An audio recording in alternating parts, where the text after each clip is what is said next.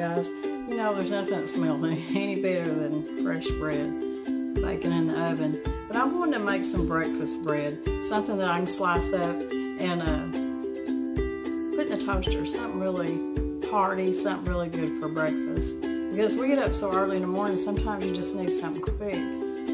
So I'm going to make some cinnamon raisin bread. I think it'll be good. It's an easy recipe. The longest time you'll spend on it is probably just letting it, your bread proof a couple hours, but that'll be it. But I want to make some today, and I thought I'd just bring you along because I hadn't made a video in a while.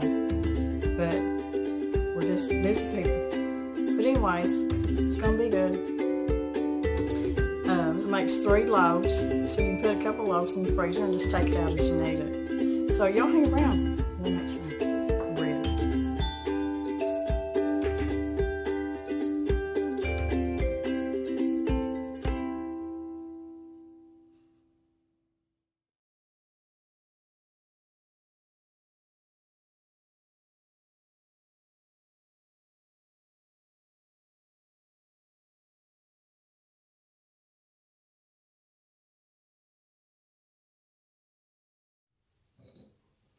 Let's get started on this really good cinnamon raisin bread. Now, what I've done is the recipe, this is 1.5 cups of milk that I scalded. Take that back, I didn't scald this milk. This is a whole different recipe. But you do want to warm your milk to lukewarm. You don't want to scald it or bring it to a boil. You just want to bring it to, it's just kind of getting some little bubbles around the edge, and then you know it's warm enough. So that's 1.5 cups of just warm milk. And I've let it sit here on the counter and I've let it cool. And this is 1 cup of your warm water with 2 packages of your active dry yeast. And I let it sit for about probably 10 minutes. You can see how it's proofed really well. And actually too, I put just a little sprinkling of sugar. That sugar seems to help your yeast activate just a little bit better. So I'm going to put my yeast in my mixing bowl. I'm going to make sure I've got all my yeast in here. This yeast really, I never seem to have any problem with this yeast. It's Hodge Mills, and it's really good yeast. So I've got my yeast in there, my water. I'm going to put 3 eggs.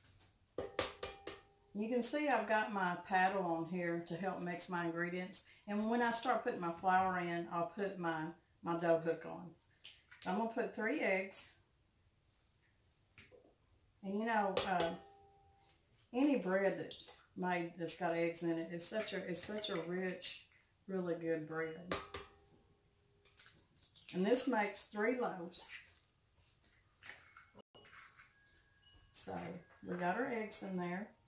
3 eggs, and I need, let's see, how much sugar? I need 1/2 cup of sugar that I'm going to put in here. You need 1/2 cup or a stick of butter. Soften it, needs to be soft. It don't need to be melted, it just needs to be really soft. And I need my salt. I've got a teaspoon of salt. And I'm going to go ahead and put a whole cup of raisins in here. Now you don't have to put a whole cup. I mean, if you're just, it's going to make 3 loaves, so really a whole cup of raisins, it really isn't a whole lot. Now if you was making just 1 loaf, a whole cup would sound like a lot. But this is going to make 3 loaves.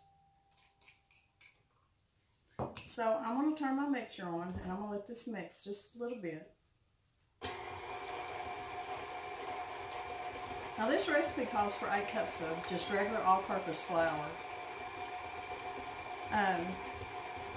There's probably no reason that you couldn't use bread flour. Bread flour is, what it's going to do is make a lighter bread. But just your all-purpose flour is fine with this recipe, and a lot of bread recipes. So you just want this to mix really well. Now I didn't melt my butter, so it's going to, you know, still have little pieces of butter in there. But like I said, it's just room temperature.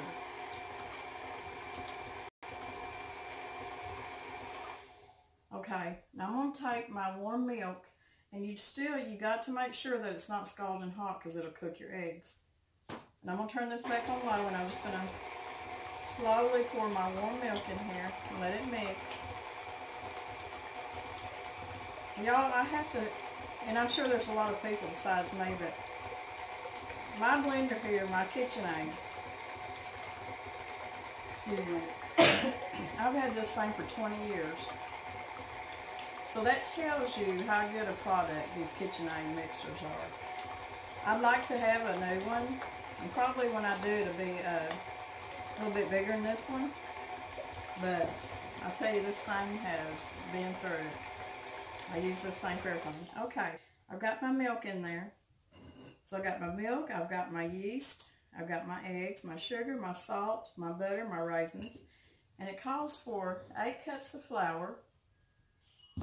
And I'm just going to do this slowly. I'm going to put the 8 cups in there. I'm not just going to throw it all in there and mix it up. And first I'm going to put my dough hook on. Almost forgot about that.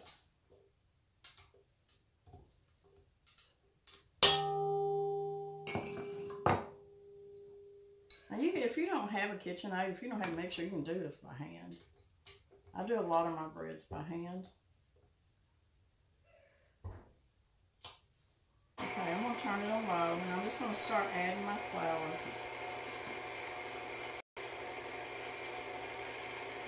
Now adding 8 cups of flour is going to take a while. I don't know how many of y'all love making bread. I love to make bread when I've got time.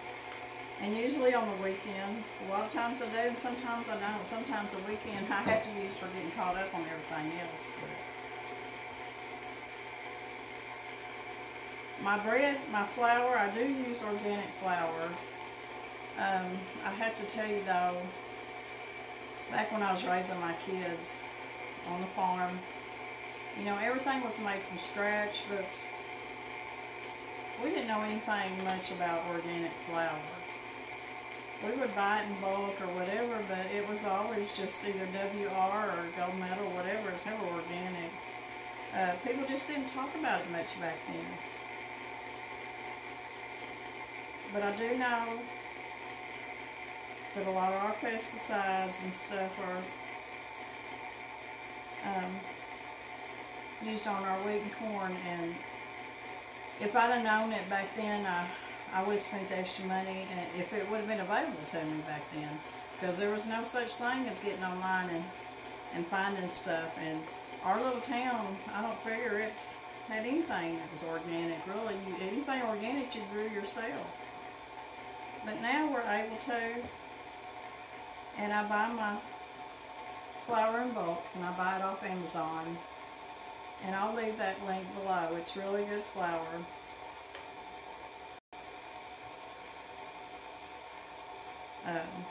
Comes in a 25-pound bag, and they deliver it right here to my front porch. Making your own bread, it takes quite a bit of flour. Now, we all know that organic's not cheap, but I'll tell you what I do. I just do without other things so that I can buy a little bit more organic for my consumption, goes into my body. So that's just the way we have to do it. We do without other things so that we can, you know, have our organic flour and stuff. But I'm going to let this mix. It's going to take just a little while for me to get 8 cups in here. And when I come back, I should have it all mixed up for you. Okay, I've said this in my other videos making bread. You know, the recipe called for 8 cups. It took 7 cups today. That's why you put your flour in very slowly, because if you put too much flour in, it'll make your dough tough.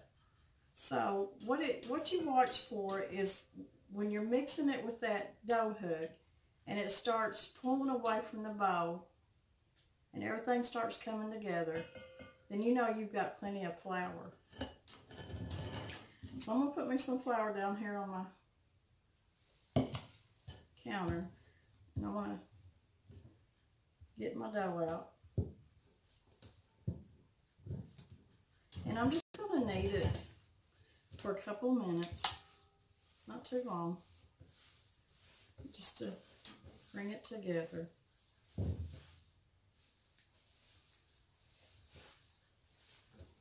I love kneading bread. It's so therapeutic, I guess. I don't know.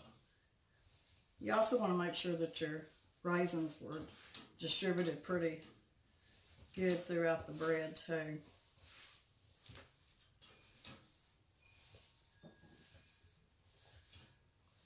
You just knead it for a couple minutes. And some of my raisins are falling out. Just stuff them back in there if they fall out.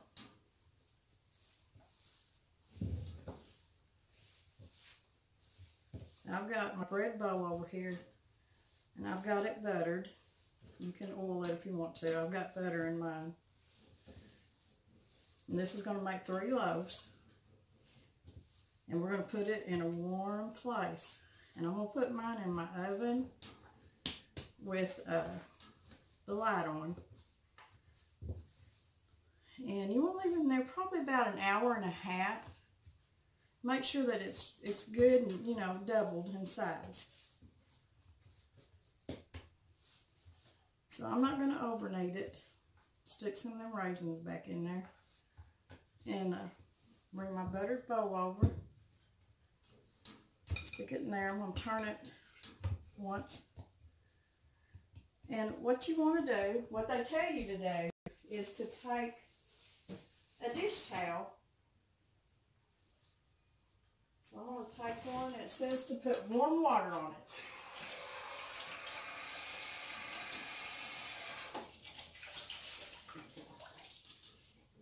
So I've got my dish towel, warm water, and I'm going to put it over top of my bread, and I'm going to put it in my oven with the light on for an hour and a half. And let it double in size. Then we'll come back and we'll make our loaves up. Okay guys, I'm fixing to take my dough out. It's been proofing for about an hour and a half. Mr. Brown and I have been out. Well, I've been cleaning on the back porch. We've been out in the garden just a little bit. He was cleaning the chicken house out. We went out and spread some of the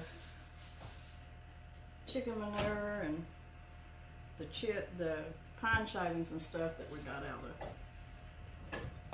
the chicken house in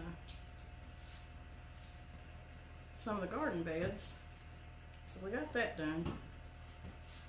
Let it sit throughout the rest of the winter. So I'm going to take my dough, put me a little flour out here. And you don't need to really knead it anymore. And I'm going to take, let's see, let me get my big rolling pin. I had this one out, but that was not. So what I'm going to do is I'm just going to roll this dough out the best I can. I want it in a rectangle because I want to get 3 loaves. It's going to be almost like you're doing cinnamon rolls. You're going to roll it out to a rectangle. And if it don't want to roll out for you very good, just stop rolling and just let it sit just a little bit. And then it'll get easier to roll out. And I love making homemade cinnamon rolls. I haven't made any in a while. I need to. But this is pretty much the concept, except you're going to make 3 loaves of bread out of it. But you got to get that cinnamon swirl in there somehow. So this is how we're going to do it. Just roll it out. You want it about a ½ inch thick, your dough. But you want it more in a rectangle than you do very wide. I'm going to have to move some of this stuff. It's been about probably a little bit over 40 degrees today here Northeast Arkansas. So it's been a nice day. It's Saturday, and we were able to get outside, get maybe a few things done. And it really felt good because I can tell you, we've been about 2 weeks without very much sunshine. Now we did get a pretty good snow and it was really pretty. I loved it. But we needed some sun. It's been really cold down in the, I think one night it may have got down to 14 maybe. And I know that's not cold for some people, but it is here in Arkansas. It's cold. I love Arkansas. The weather is very unpredictable, I can tell you. I do love it here. The summertime is very hot. Now I can take the heat, but it's very humid too.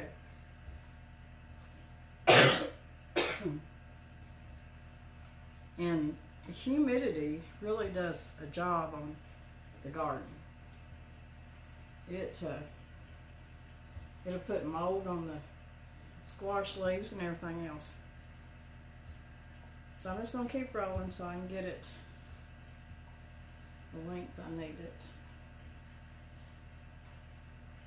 You just want to be able to make 3 loaves, you know, that'll fit in here. So we gotta go a little bit wider with it. Of course, they're gonna rise and fit in your pan, so it's not that big a deal. But we don't want to get too thin. Okay, I'm gonna stop right now because I'm about to get it too thin. Okay, what I'm gonna do, so I've got some milk. Now cinnamon rolls, you put butter here. We're not putting butter, this is bread. I'm gonna be loaves of bread. So I'm sprinkling milk just on top of this. And I'm gonna take my hand. I'm just gonna kind of sprinkle that milk around. I'm gonna spread it around. Just like this. Moisten the dough, don't put too much. Now, I'm going to take some granulated sugar. I'm just going to kind of sprinkle the top. And I'm going to take, that was probably, I don't know, a couple of tablespoons probably. Now I'm going to take my brown sugar. And this is a couple tablespoons too. And I'm just going to sprinkle the top with my brown sugar. I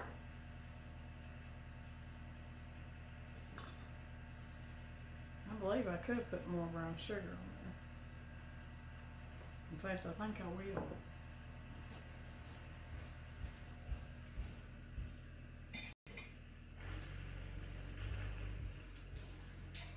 I don't want to put too much on there. I just want to get I like to make sure that it's contributed, you know, distributed good down through the whole dough.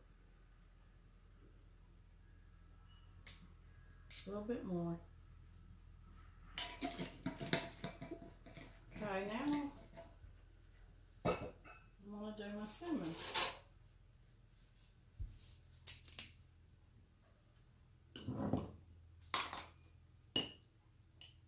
I'm just going to take a couple tablespoons.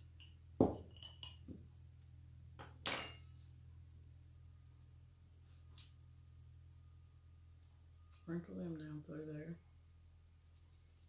Make sure you got it on there. Good.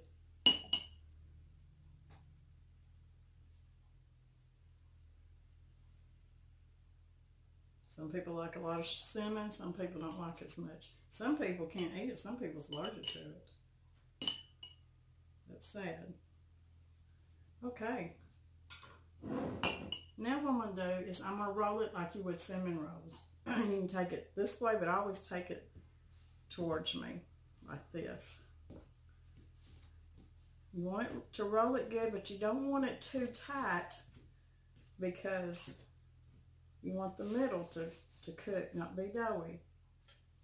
Now I need to get 3 loaves out of this. I'm just going to try to even it out a little bit. Let's see. I'm not very good at this, but I'm going to cut it here. I'm going to cut it here. And I've got my loaf pans and I've got them buttered. And you can oil them or grease them, whichever you want to do. And I'm going to take the ends of my bread and I'm going to pinch them and kind of roll them under. Just kind of pinch them together so that they're closed up. I'm going to put each one in my bread pan. Just pinch them and roll it under. I think this middle one's probably going to be a bigger loaf than my end ones. Just pinch them and roll them under. If you want to, you can kind of stretch it and work with it. It's unforgiving, it'll work.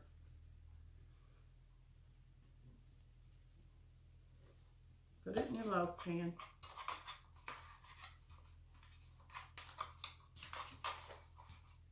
And here's the last one. I'll kind of fit down that way. And I'm just going to take the end and I'm going to pinch it. I'm just going to pinch it and I'm just going to roll it under. Pinch this side and roll it under. And I'm going to take it and put it in my bread pan. Now I'm going to put this in a warm place, all 3 of them. And these need to rise another hour and a half. I'm going to put a hot, damp cloth over the top. That'll help to proof them. Make them rise a little better. So I'm going to get them ready for that. And we'll come back. We'll put them in the oven. And now these need to proof again for at least another hour. And sometimes you may have to go for another hour and a half. It just depends on how warm your house is. And my house is warm today. So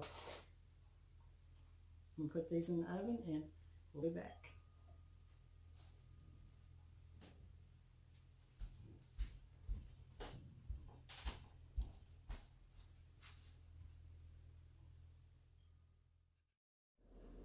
Okay guys, this is my second proofing. I've got them in my loaf pans, got them in a warm oven with the light on, and I've got a hot damp rag over the top.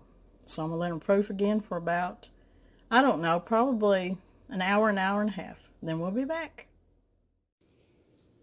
Okay guys, our bread has risen. It took about another hour and a half. And I'm just going to, I melted some butter. And I'm just going to spread some butter on top. Just to help it brown up on the top. And I got my oven preheating at 350. I'm going to put it in there and I'm going to check it at 30 minutes. But it should take at least 45. So I'm going to finish putting butter on these and I'm going to stick them in the oven. And we'll check them here in about 30 minutes. The bread's done. It took about 45 minutes. And it cooked up really pretty. And I've got me one of these bread slicers here. And this makes a world of difference when you're trying to slice bread. It's by Norpro. I ordered it off Amazon. It wasn't really that bad expensive. I got a pretty good deal on it. And so far, I really like it. But let's cut a piece. You just line your knife up with it. I don't even know if you have to hold your bread, but I'm going to hold it. Now, I let my bread cool off a little bit first. You always need to let it cool off just a little bit before you cut it. But it's about that easy. But I want to show y'all the inside of this bread. It's got a good swirl on it. It baked up really good. You see the raisins in there, and then you see the cinnamon and the brown sugar swirl in the middle. And the texture of the bread is really good. This is going to make really good toast. So this will be a good morning treat. But I love this bread slasher. Like I said, it's off Amazon. But you see how pretty it slices that bread up. Because a lot of time on homemade bread, it's kind of hard to slice even slices. And this cuts even slices that'll be about the right size to fit in your toaster. So the bread turned out really, really good. And I want to show y'all on the bottom, if you take your bread off,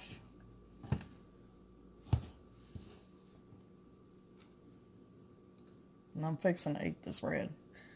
This comes off, so your crumbs that are collected on the bottom, you can just throw them out.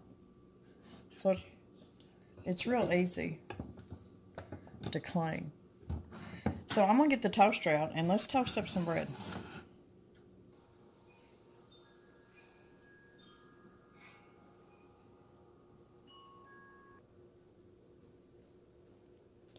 I want to show y'all how pretty that bread baked up. It done a really good job. But I'm going to stick a couple pieces in the toaster. And we're going to toast it up and put some butter on it. Okay, I'm going to taste it. I wish I could smell how good this smells. It's tender. Look at the crust. It's really crispy.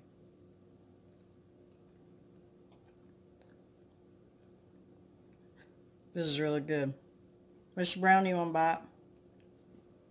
Sure. This is great. This is really good. Raisin cinnamon bread. Y'all have to try this recipe. Like I said, it's not hard. It makes 3 loaves.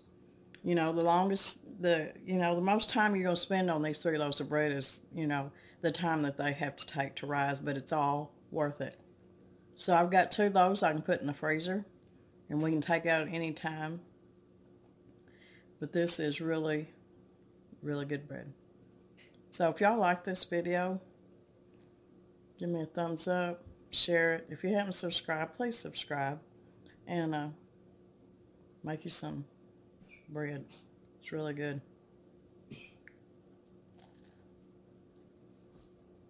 God bless everybody. I wanted to show y'all my new bread bags that I bought off Amazon when I bought my bread slasher too. They're linen bags, and you put your homemade bread in it to keep it fresh, and that way you don't have to wrap it in plastic bags or foil or anything. But what I'm going to do is first I'm going to wrap it in some wax paper, and then I'll put it inside these pretty little linen bag. I really like them. They're made really well, and they got the little drawstring at the end. And I don't know. This will be my first time of trying it. I'm going to try it and see how well it keeps the bread fresh. And I'll let you know if it does or not. It does a very good job. But you just put it in there and pull your drawstring tight, and you can leave your bread on your counter. I thought it was pretty neat.